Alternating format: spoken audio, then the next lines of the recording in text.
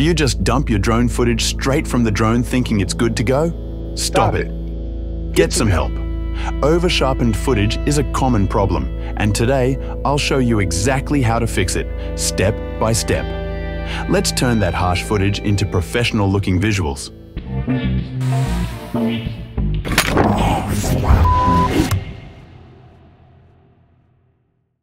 Today, we're diving into 5 essential tips for fixing over-sharpened drone footage using both in-camera settings and editing techniques in DaVinci Resolve.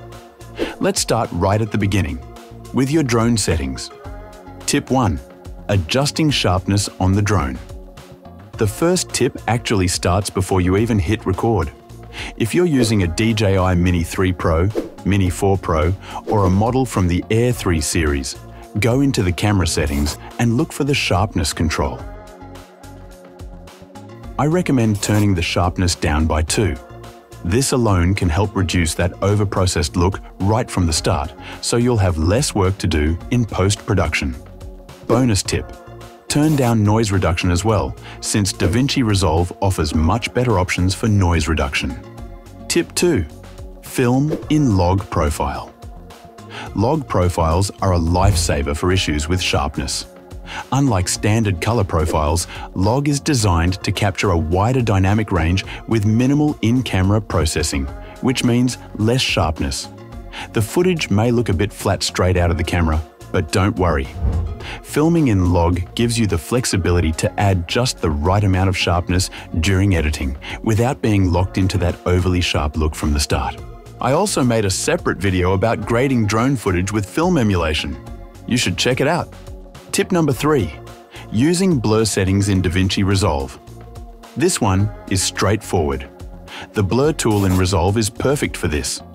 You might think adding blur will make the footage look out of focus, but when done right, it can soften up just the over-sharpened edges. Try applying it just a touch.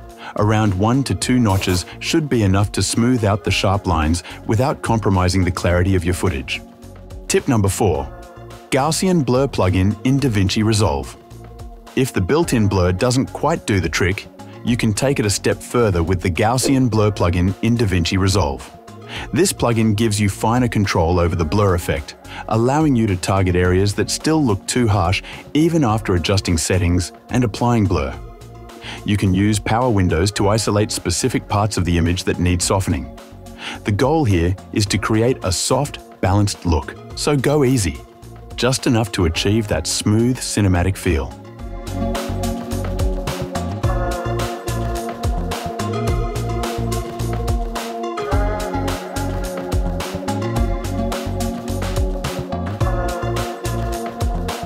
Tip number 5. Texture Pop plugin. For those looking for the most advanced solution, there's the Texture Pop plugin. This tool is incredibly useful for enhancing details in a controlled way.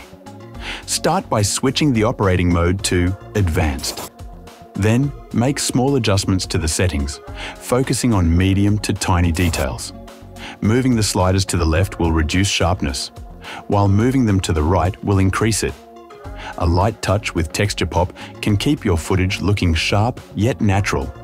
This step is perfect if you're aiming for that polished, professional finish. And that's it. With these 5 tips, you'll be able to take your footage from over-sharpened and harsh to smooth and cinematic.